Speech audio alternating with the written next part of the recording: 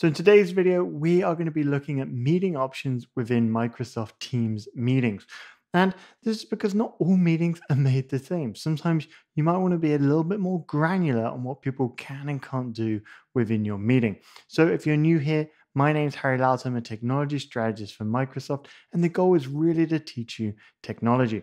So let's just go ahead and jump into Microsoft Teams. All right, so we're now inside Microsoft Teams. First of all, let's go ahead and set up a meeting so that we can then look at the options for that meeting. So I'm just going to go ahead and create a meeting for Microsoft Teams training. We're going to add Megan and we're going to add Alex. And then from there, I'm just going to send that meeting out. So now that we have a meeting, we can go look at the meeting options. And there's a few ways of doing that. We can either do it from within Teams before the meeting started, or you can do it when the meeting has started as well. You can also go ahead and do it in Outlook. We'll look at that in a second. So if we're going to do it before the meeting started, so we know there's a few things we want to change, we can just click the meeting and then go ahead and choose Edit. From Edit, we now can choose the meeting options. And what this is going to do is this is now going to bring up a web browser. So whatever default browser you have, it's going to bring up this web page where we can change the meeting options. So from here, the first option we've got is who can bypass the lobby. So these are somewhat straightforward or self-explanatory, but everyone is kind of as you would imagine. Anyone that joins the meeting are just going to bypass the lobby and join straight away. There is one caveat. If you're an anonymous guest, and you're the first person to join the meeting, it is actually going to wait for a trusted user. So, maybe the meeting organizer or someone within your organization to start the meeting, and then they'll go into the meeting. So they might have a brief time in the lobby. Then you've got people in my organization, trusted organizations, and guests. So this is effectively anyone in your company, any tenant that you've trusted within Microsoft Teams, any guests that you've added to Teams. So anyone in your Azure Active Directory as a guest user.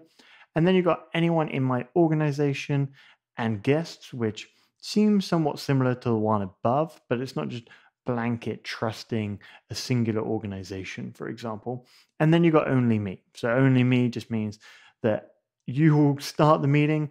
Everyone else will have to sit in the lobby until you accept them into the meeting. You can then choose whether or not you want to let callers bypass the lobby. You can announce people whether they join or they leave. And then we got some pretty interesting ones. So who can present? So here we can say that people in your organization, specific people, or only me. I'm going to choose specific people here. And now we can actually select a presenter for this meeting. So I'm going to drop this down and I'm going to choose Megan and say that Megan's going to be a presenter. So what we're doing here is we're choosing roles within this Teams meeting. So I'm going to be the organizer. Now Megan is going to be a presenter, and then Alex is going to be an attendee. And this changes what they can do. As you would imagine, a presenter can share their screen, all that kind of jazz. An attendee, really they can share their video or their voice, but they can't start sharing content or anything like that within the meeting. And again, I'll put a link to the different roles down in the description. And then we got allow attendees to unmute. So you might do this in a larger meeting where you don't want any background noise or anything. You're recording it and you don't want to be interrupted. And then we've got allow meeting chat. And this is, as you'd imagine, you can keep it enabled so everyone can chat within your meeting, or you can disable it, or you can do it in meeting only. This means within the meeting, you can do all of your chat communication, but when the meeting's done, this chat will be turned off and you can't communicate afterwards. So once you've got everything set up how you want it, you just need to go ahead and hit save. And now this is going to be actually configured for that meeting for when everyone joins. As I say, you could also do this through Outlook as well. So if you're in Outlook, you just need to bring up your calendar entry. And then once you've got your calendar entry open, you just need to choose this meeting options section. And then it's going to bring you back to the same web page and you can control it from there. So whether you're in Teams or Outlook, same experience. All right, so now let's go ahead and get everyone join the meeting and then we'll start from there. Okay, so now that we've started the meeting, we've got me as the organizer, we've got Megan as a presenter, and we've got Alex as an attendee within this meeting.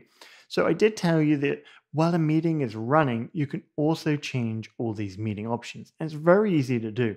All you need to do is come up to these three dots, the More Actions button, and then choose Meeting Options.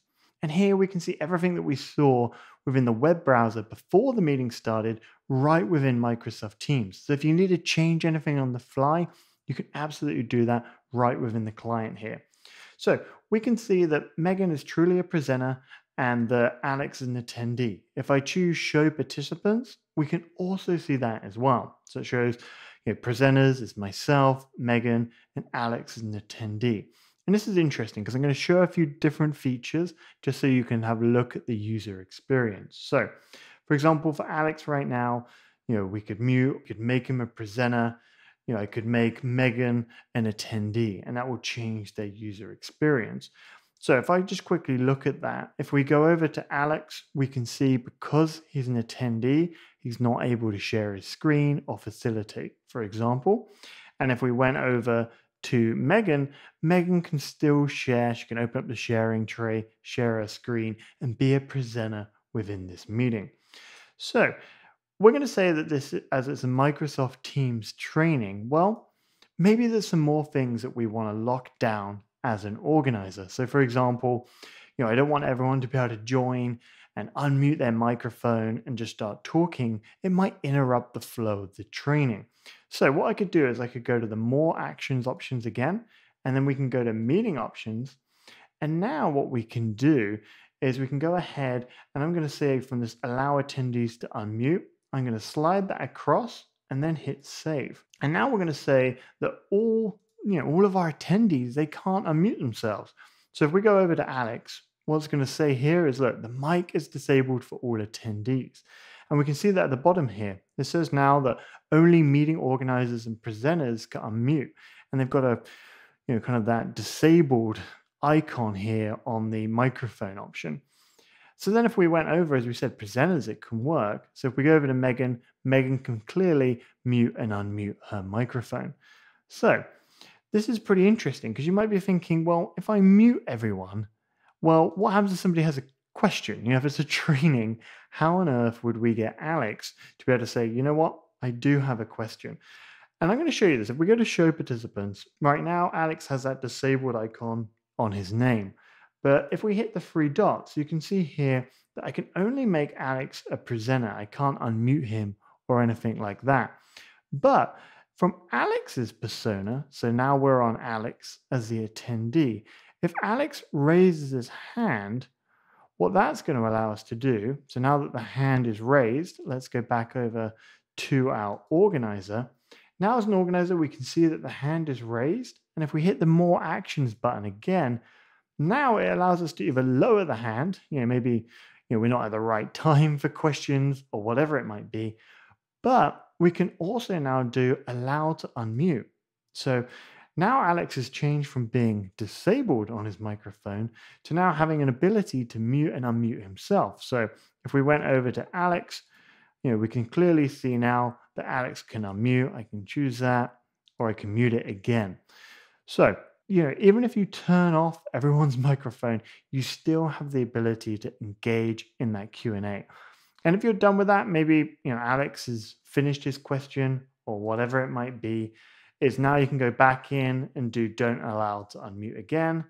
And that's going to go ahead and disable that microphone. I can also lower the hand like we just saw there as well. The last thing I want to show as kind of a user experience is right now we've got the chat on. So for example, let's go here to Megan.